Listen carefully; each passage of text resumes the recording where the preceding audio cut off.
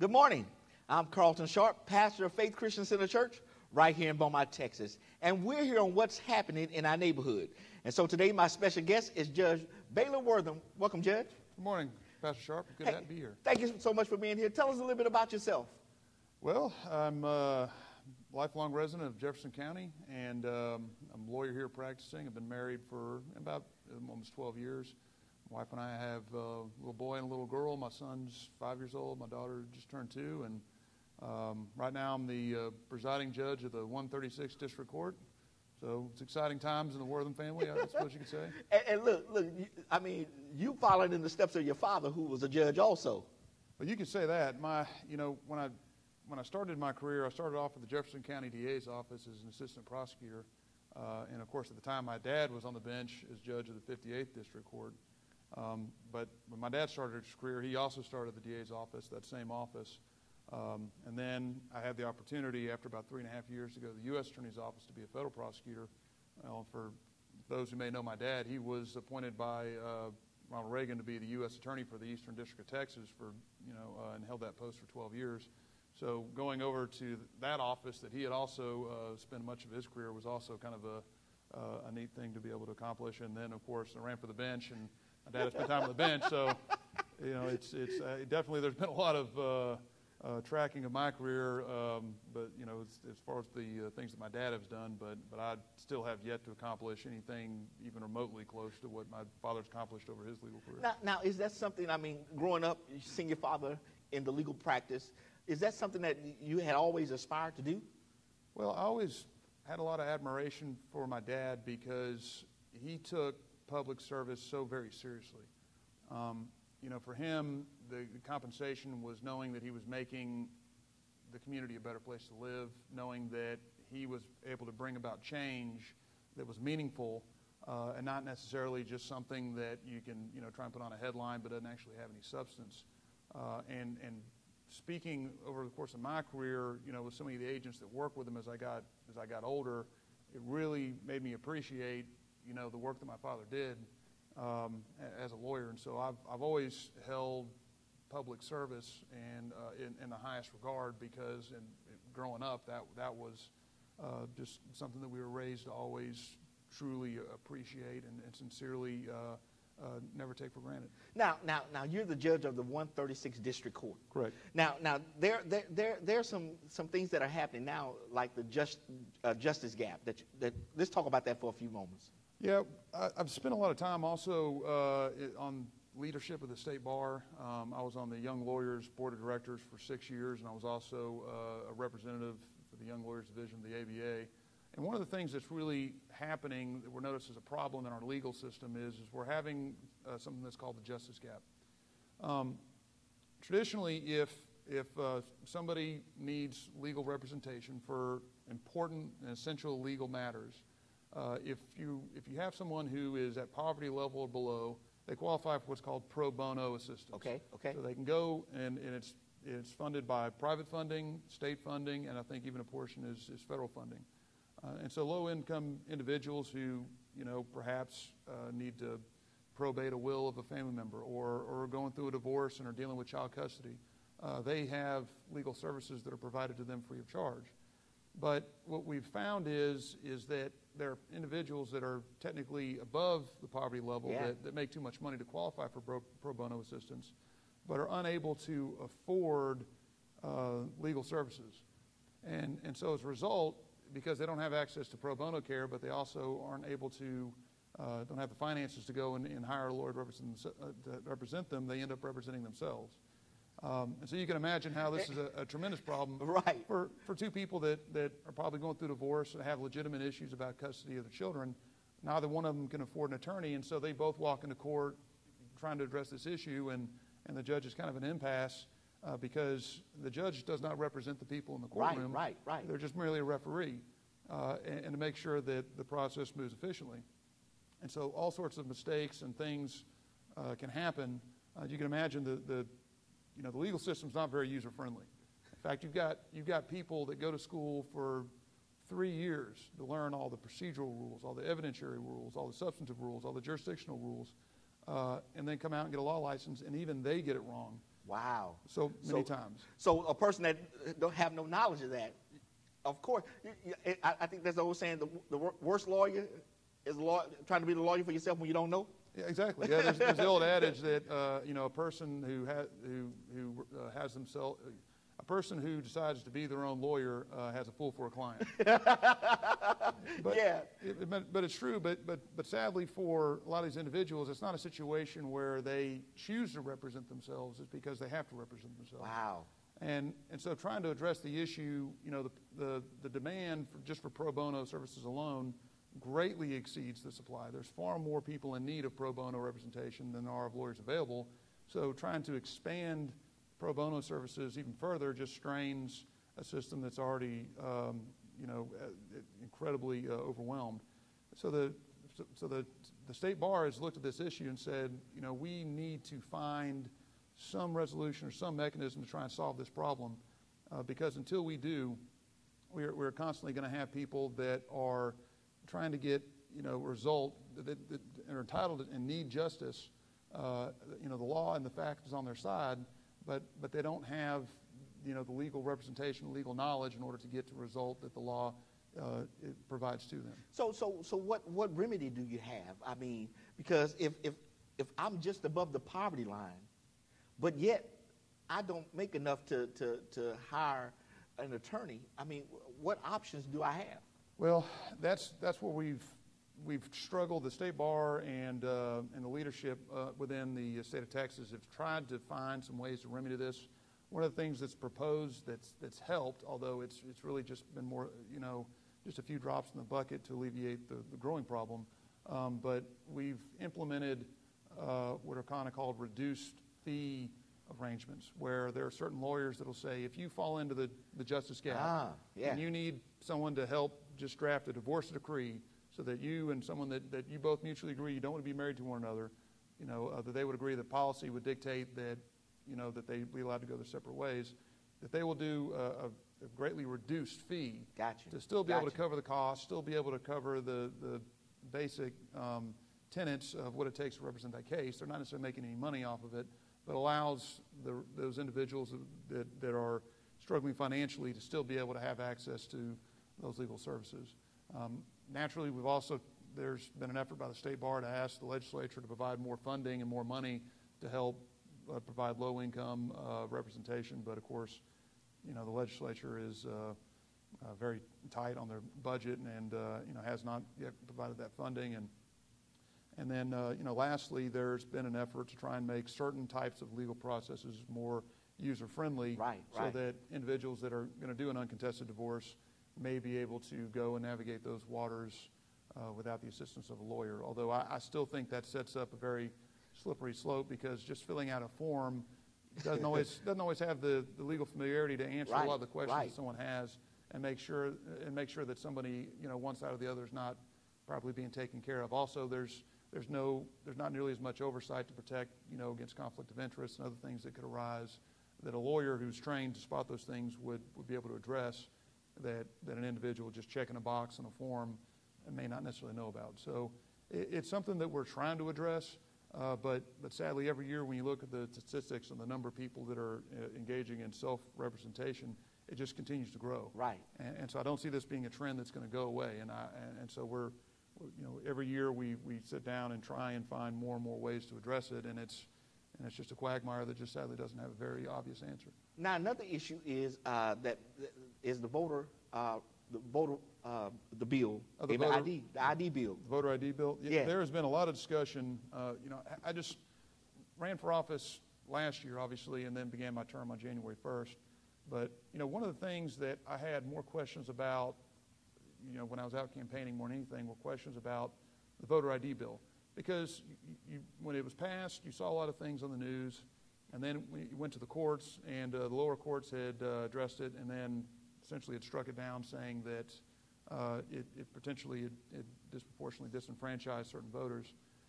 And I always try not to be very partisan in how I really tackle a lot of these issues, but when I looked at what the bill sought to accomplish, and then what the bill, how they implemented it, it didn't really make a lot of sense to me. And so, for instance, the whole argument of requiring ID when you go to vote, it's under the basic premise of saying, well, we need to secure the ballot box, we need to secure the vote to make sure that people aren't voting multiple times or voting for other individuals. And I think everybody would agree that, you know, our right to vote is a fundamental part of our democracy, and that, you know, if someone casts a ballot, the person who votes needs to be voting for themselves and not for someone else. Right, right. So the solution to what they proposed was that someone have to produce a photo ID or a government document that would show I'm the person that's coming to vote. But see, the problem is that is arguably one of the worst ways you could go about and accomplishing that means. When I worked for the Department of Justice, I mean, we use biometrics. Biometrics are very inexpensive. So you could take a thumbprint. A thumbprint. Scan a thumbprint and be able to very quickly surmise the identity of a person from a thumbprint. The biometric technology is very inexpensive. I mean, over the last 20, 30 years since it's been developed, it's become much more affordable. And a thumbprint is something that is very difficult to forge. Yeah, I mean, nobody has the same thumbprint. Right. So, but by comparison, a driver's license is something that is very commonly counterfeited. In fact, you go to any college campus, that's right. I mean, you're going to see counterfeit IDs everywhere. Yeah, well, 18-year-old got a 21, 22-year-old driver's license. Right, exactly.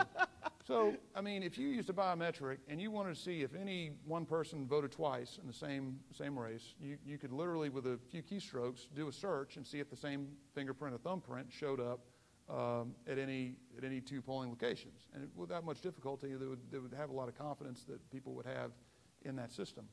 But again, with driver's licenses, I mean, like you said, you go to any college campus and you know a guy that for $30 will, you know, get you an ID that say whatever it is you want to say on it. The greater problem, and this is what a lot of people who are against the bill pointed out, is that the people that really get disenfranchised are the individuals that don't normally have driver's licenses, which are the most common form used. I mean, if you don't have a driver's license, odds are you don't have a passport either. Right, right. And so the two groups of individuals that tend to not have driver's licenses are the poor, i.e. people that cannot afford to own an automobile.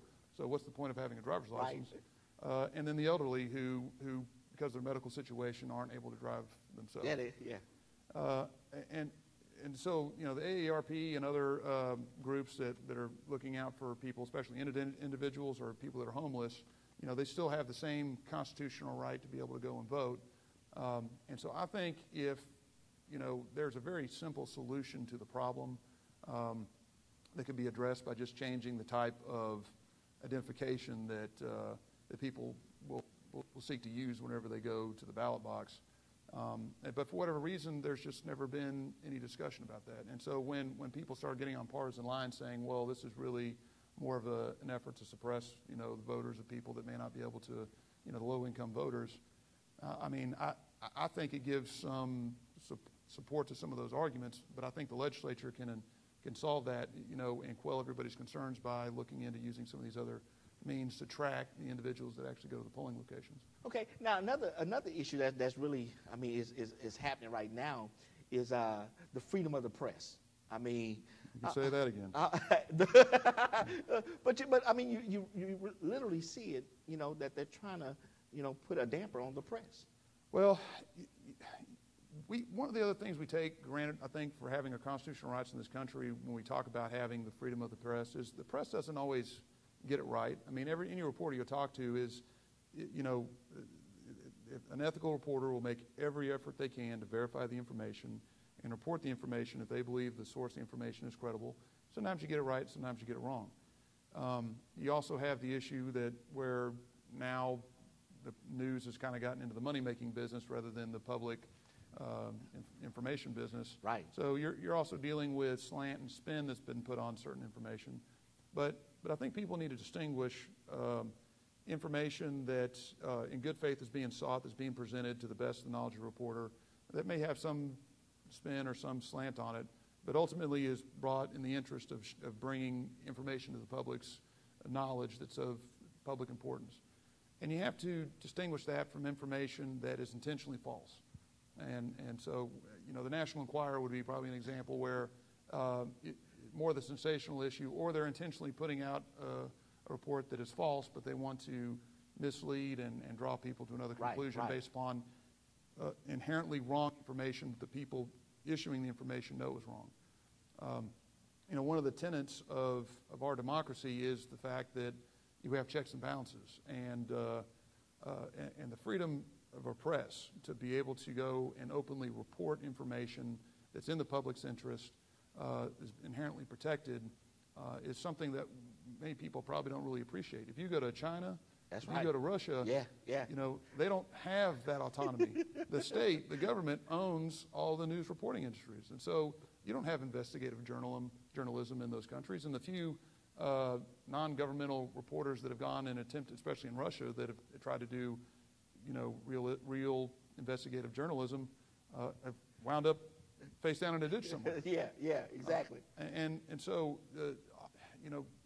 one of the issues that we look at when we talk about our democracy being under attack is now there's more of a conceited effort from not just people in Washington D.C. but political pundits that love to throw around the term fake news, and so when you turn on the nightly news on ABC or NBC or even your local news, and they say don't listen to that, it's all fake news. Right.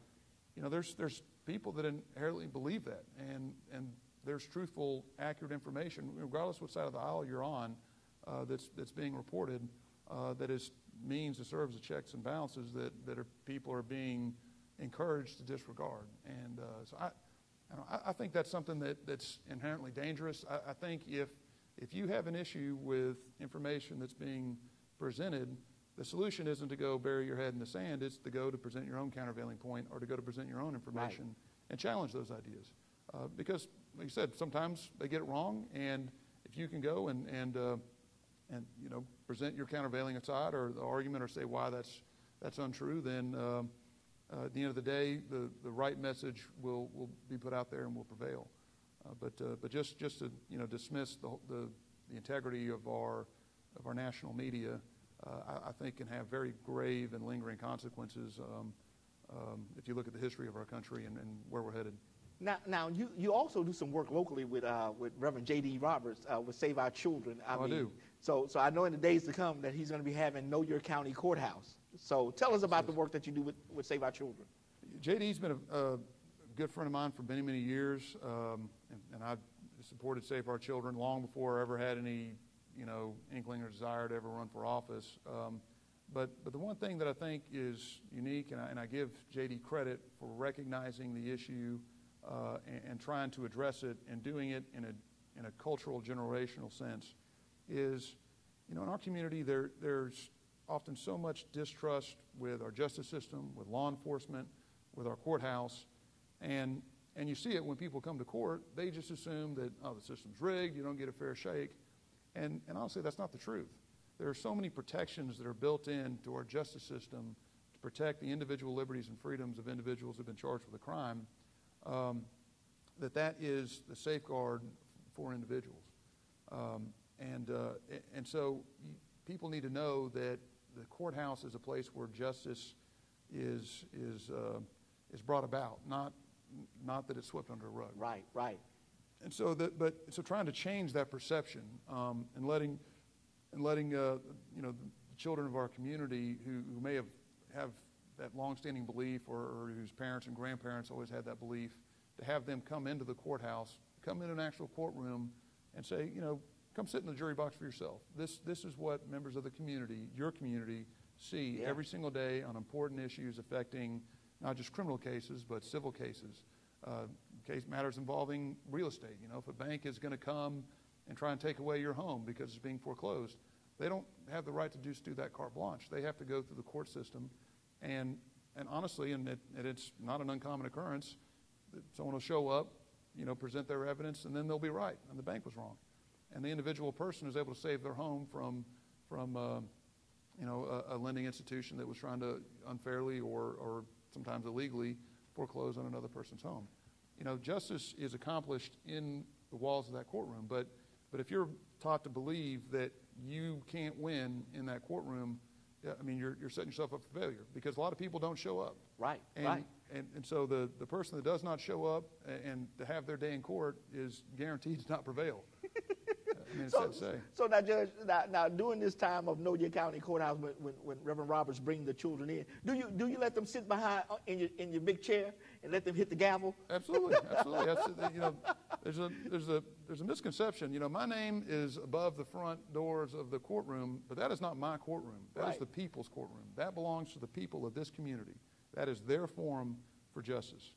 And so when they come in, I mean, look, they say, this courtroom belongs, if you're a member of this community, this belongs to you. This is your avenue for justice.